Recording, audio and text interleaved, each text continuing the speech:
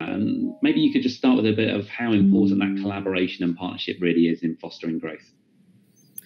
Thanks, Carl. And you're absolutely right.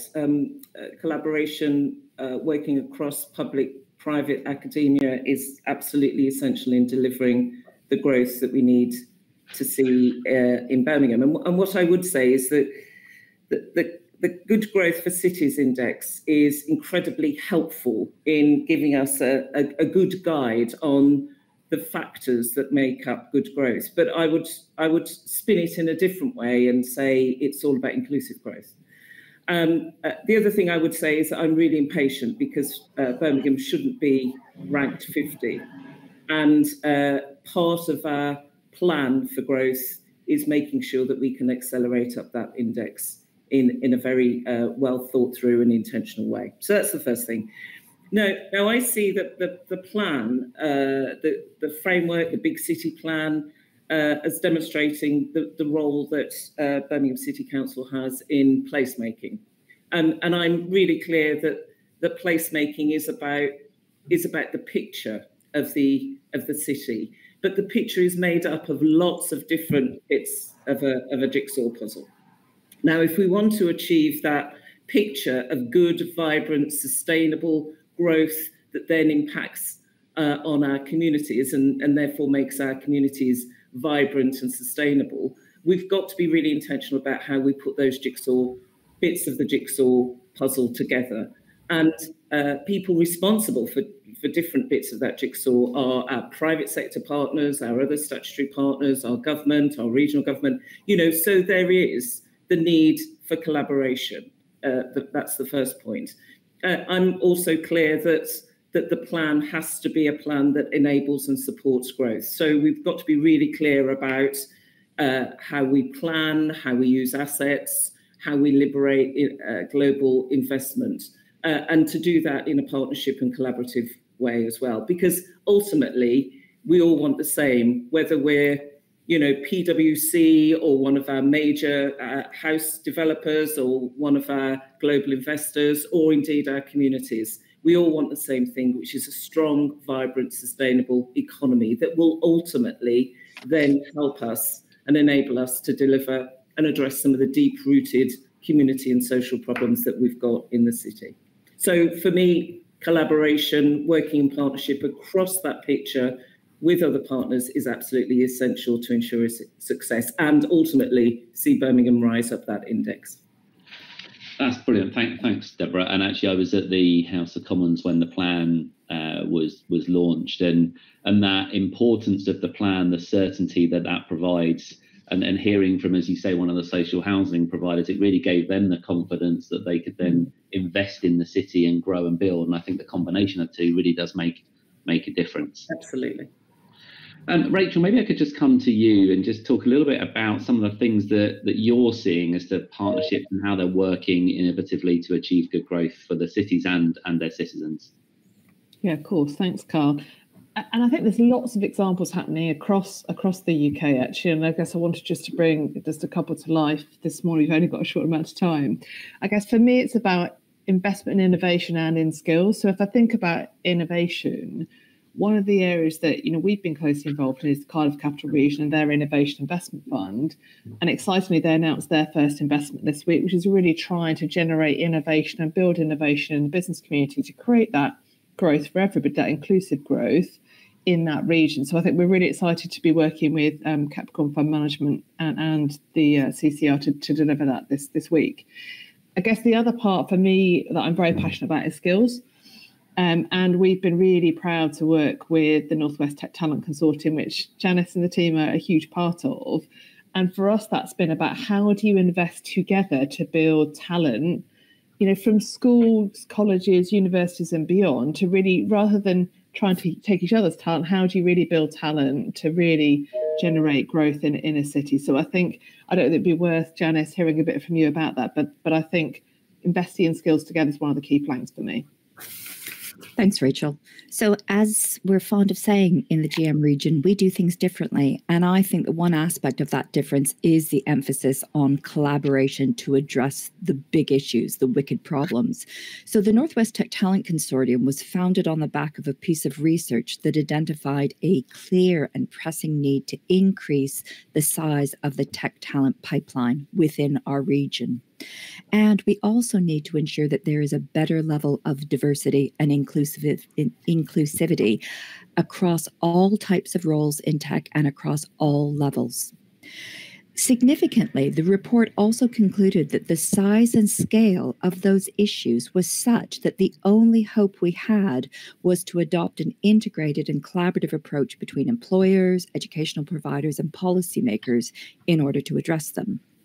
So the consortium brings together a dozen or so tech companies, some of which would normally be in competition with each other, to work collaboratively for the good of the region and the individual members by increasing the number of young people, especially from underrepresented groups, to consider a career in tech. Excellent. That's really helpful, Janice. I think that piece about the skills aspect of this, I think, is often really misunderstood or maybe not prioritized enough. You talked there a bit about, and we've got this working together. One of the interesting things I think is interesting, how we get from this sort of version of collaboration to consortium, and how do we really get something really where it really does work together so we get true delivery? Because I've often seen a willingness for people to do things that, are coming together, but it's all great ideas and not great action. Maybe some thoughts there as to how you've really made that work?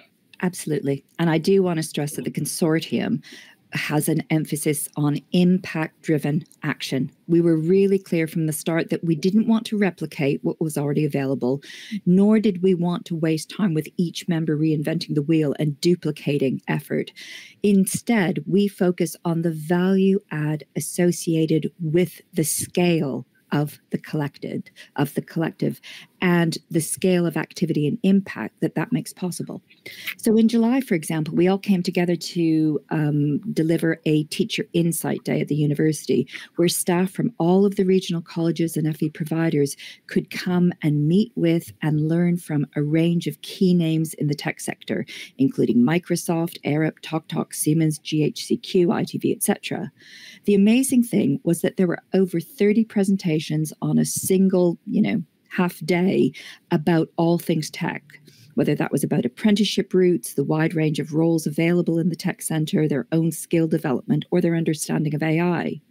Teachers and career advisors then go back into their schools armed with that enhanced understanding, and they share it with their students. So once again, the impact is magnified. Yeah, brilliant. And I think how we get that focus on the people working truly together to deliver action and outcomes is absolutely critical. The other bit you touched on there, Janice, which I'd like to pick up now, is sort of this view around cities playing to their strengths. You focused very much there, and Manchester more broadly, around technology and tech talent.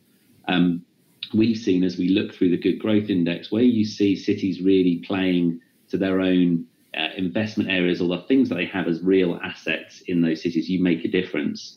And I think some of those economic and industrial clusters are really providing that boost to economic growth. We see it in Oxford, we see it in Cambridge with science and innovation, we see it in some of the creative clusters, for example, in Birmingham and Bristol. And Rachel, we've been working quite a bit on some of our investments in Cardiff, in Bradford, in Belfast, and really trying to think about that public sector combination, but also specifically on the strengths of the local location. Maybe just a few thoughts around that. Absolutely. I mean, let's think about advanced manufacturing. There is no doubt that GM is an area of excellence for advanced manufacturing. We are the home of the Henry Royce Institute, the National Graphene Institute at the University of Manchester, the North of England Robotics Centre, or NERIC, here at the University of Salford, Print City at MMU, and Adam Valley in Rochdale. So across the region and a range of providers, we have all the technology solutions to aid growth without duplication or redundancy. To say a little bit more about NERIC as the example that I'm most familiar with, it exists to support innovative approaches to technology adoption. And thinking specifically about inclusive growth, It provides SMEs with access to cutting-edge robotics that they don't otherwise have access to. You know, the issue that SMEs face is that there is such a wide variety of technological solutions in the advanced manufacturing field that it can be overwhelming. It can also be terribly, terribly expensive. So what NERIC provides is access to different technologies, plus innovation, adaptation, support for SMEs to test out different solutions prior to purchasing. And that helps to ensure that SMEs aren't left behind in the technological revolution. And that's why the focus is still on inclusive growth. Yeah, and I think it might be worth, Carl, I guess, because obviously, we, as you said, we've invested in different regions, but actually one thing that's been exciting is working with people like Deborah around sort of the investment that Birmingham's done around sort of creating the financial services sector, really building that out in Birmingham. So I do wonder if it's worth, Deborah, talking a bit about where you are on that journey. You've made huge steps. What else sits alongside that? Where next? And I know you've got some recent successful organisations that have moved into Birmingham. I don't know if it's worth sharing a bit about how that's happened.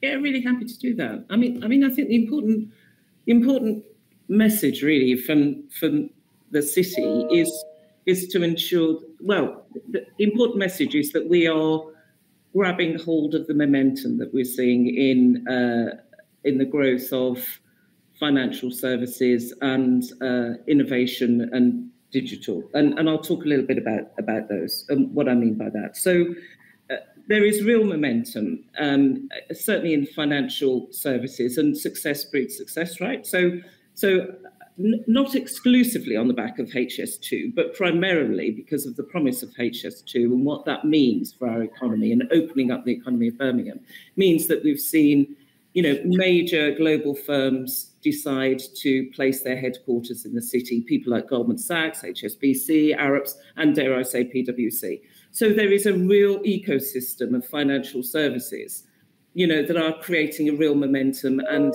creating this sense of a centre of financial operations. The other thing I would say is that it's not just, this sector isn't just important for Birmingham, it's vitally important for Birmingham. It's also vitally important for the UK, and dare I say, it's vitally important and influential as a global kind of sector as well. So why wouldn't we want to grab hold of that sector, encourage it and enable it to grow? So that's the first thing I would say.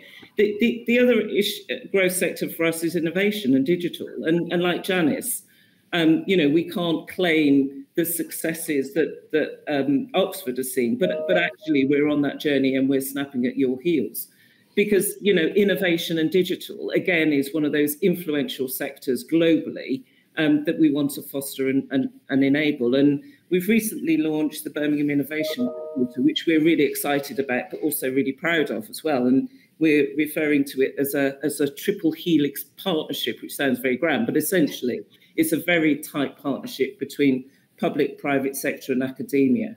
And we're hoping to develop this innovation ecosystem that co-locates industry, business entrepreneurs, startup founders, together with staff and students from academia, really grabbing hold of those 90,000 graduates that graduate from our 5 universities on an annual basis. And we want to keep the best. We want to keep those really great graduates focused on helping us develop and grow our economy. But it's also about bringing digital cutting edge research as well into a range of factors, because that's the future. That is the future of economic growth, being able to harness that digital innovation that we see across the world. And Deborah, I was really struck when we had a sort of preparation call earlier in the week, when you talked a bit about the work you're doing with schools and universities, but actually some of the work you're having to do much earlier, because as you said, there's challenges much earlier where you need to intervene and support to actually make that growth more inclusive. So I don't know whether you wanted to bring to life some of that, because I thought that was really exciting, the work that you're starting to do in that area. Yeah, and thanks, Rachel. So I'm really passionate about ensuring that all growth that we see across the city is inclusive, and again I reinforce my understanding and my belief in that you can't have good, strong economies without good, strong communities and people. So the Good Growth Index, is absolutely right on focusing on all of those elements of growth. And it's not just about investment in infrastructure and stuff. It's also got to be about investing in people as well. And we've got to be really intentional about how we make sure that growth supports the growth of our communities as well. And some of the stats that I used in our introduction when we were discussing this was that a third of our children are not school ready in the city by the age of 4. And you know what that means. They can't read, they can't engage socially, and it is that significant disadvantage that those children will carry throughout their education career and then on into the world of work. So it kind of feels to me like it's almost like a ticking time bomb. We know that, so we've got to be intentional in kind of supporting that and dealing with that. And then of course we've got 40% of our kids who are growing up in households that are identified as living in poverty. So that disadvantage, that kind of resource that we've got in the city, will always operate at suboptimal if we don't ensure that we support and encourage and work with our communities to deal with that, because we won't have the skills base, that Indigenous skills base that we need in the city to deliver the jobs, to support the growth, etc. So we've got to be really intentional in the way in which we manage that growth. And it's got to be part of those jigsaw puzzle, parts of the jigsaw puzzle that I referred to earlier. You can't just focus on building a house. You've also got to focus on enabling people to develop the skills to do the work that needs to be done, for example. Yeah, that's brilliant. And I think I'm a financial services person by background, and actually have benefited a lot from the growth that you've focused on in Birmingham, Deborah, around that financial services hub, and have serviced a number of the clients there. And it's amazing, isn't it? When you get those hubs of skills, industry, sector specialism, it's a multiplier effect because it attracts more and brings people in. I'm interested to get from both of you maybe now, and I'll come to Janice first and then to you afterwards, Deborah. Both of you are sort of coming at this, one from an academic perspective, one from a more local government perspective. How do you go about attracting the businesses in to fuel that growth? What are the things that you do to help bring some of that to life and bring that private sector, I guess, appetite and ambition into the local city and region? So maybe to Janice first. I think there's an obvious case for this in terms of our growth as a digital city region. I mean, we are the fastest growing digital hub in Europe now, with, I think last year there was about 520 million of inward investment. We have 8 unicorns in GM, etc., some future corns as well. And I think there is something about setting up an ecosystem that attracts others. It's a bit of success, garners and brings in additional success. And I think that's certainly been the case in Greater Manchester. There's something that acts as a catalyst. And, you can think about the move of BBC to Salford. Not only did that get Salford into everybody's front rooms and into the nation's consciousness, but it allowed a whole range of media and pre and post-production companies to spring up around that. And there is now an absolutely thriving ecosystem at MC UK in Salford. Brilliant. Really great examples there, Janice. Thank you. Deborah, from your perspective, that attraction of business, maybe? Yeah, and so I'm not saying it's easy, but we have been really successful in attracting large companies and significant global investment. And we've been able to do that by having different conversations. So the conversation is, look, Birmingham is ambitious, it's on a trajectory of growth, but the growth has got to be done in the right way. So if you want to come and invest in this city, we want to have a conversation with you about the investment that you make. And it's long-term, it's substantial, and you need to work with us to address some of the big challenges we've got in the city. And by doing that, you will see benefits in spades. So there are companies that we're working with at the moment, like Lendlease, who are going to be ultimately investing up to £2 billion in creating a new inner city community in Birmingham. Now, that's not going to happen overnight, and it's going to be almost a generational effort. It's going to be at least 10, 15 years to build out that new community. So they have an investment in the city in a way that other companies in the past haven't.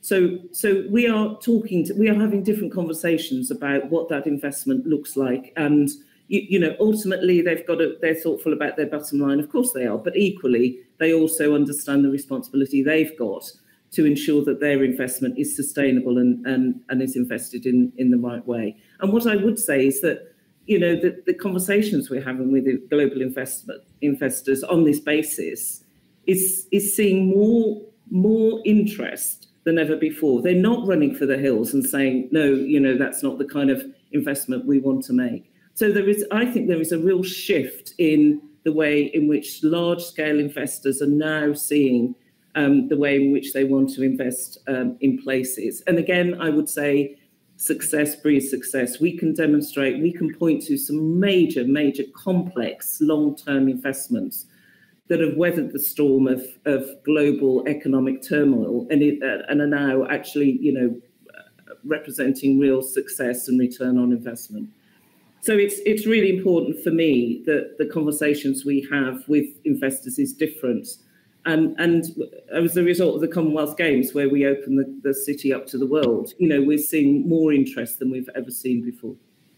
Yeah, and I think that the point you make about that shift from businesses and actually how they are wanting to be part of city economic growth is definitely something we're seeing. We're having different conversations about place-based strategies for organisations. They're not just wanting to grab all the skills and get it for the best of their business. They're wanting to give back.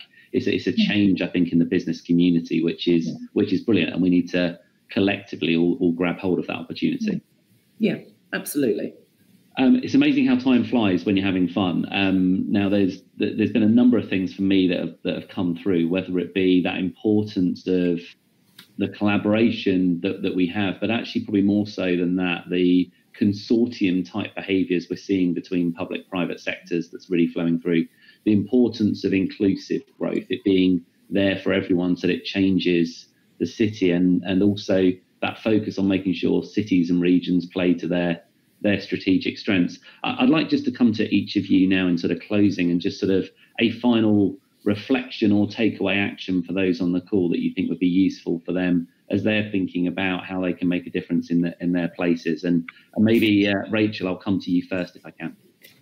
Thanks, Carl. I think for me, what's made the difference where we has been involved as a local employer is actually getting together and really understanding where other people are and what they're looking for. And then, as Janice said, being able to corral around actually them coming in just with your own perspective. So I think it's really investing in those local relationships to really understand what the skills needs are and what you can invest in together to make a difference. Brilliant. Thank you. Janice, can I come to you? Reading the report, I was surprised by the low score that skills received as a measure of economic success. It was third from bottom at 4%, rounded up from 3.9%. Now, to give you a sense of comparison, income distribution had the highest score at 16%. And what that says to me is that we have a communication issue and we aren't doing enough to promote skills as a path to both individual and regional success, productivity, and inclusive growth and success. So my one action to take away would be to work even harder in spreading the word about skills. Yeah, I completely agree on that skills point. I think there is a definite need to increase the narrative, especially when you look at the transition we're expecting to see on the skills agenda, whether it be digital or even in the green economy. Some of the things we're going to have to do to transition to a greener and more sustainable environment, that will require a big skill shift. So I completely agree with that, Janice. And Deborah, finally to you. Yeah, so we haven't had time to talk about the impact of the Commonwealth Games on the city, which is a shame because we could have had a whole session about that. But what hosting the Commonwealth Games did was put Birmingham as a place on the global stage, and it was extraordinary. It was absolutely extraordinary and demonstrated the potential of Birmingham as a place to deliver growth and to build on the success of the Games. But the success of the Games was all about people across the whole sectors working together in a profoundly enabling and supportive way. So the big message for me is to go back to my original statement, which was, to build a successful economy in a place demands a whole range of jigsaw pieces being put together. So the big takeaway for me is that everyone has to work together across the piece in order to deliver that big picture of sustainable, inclusive growth in Birmingham.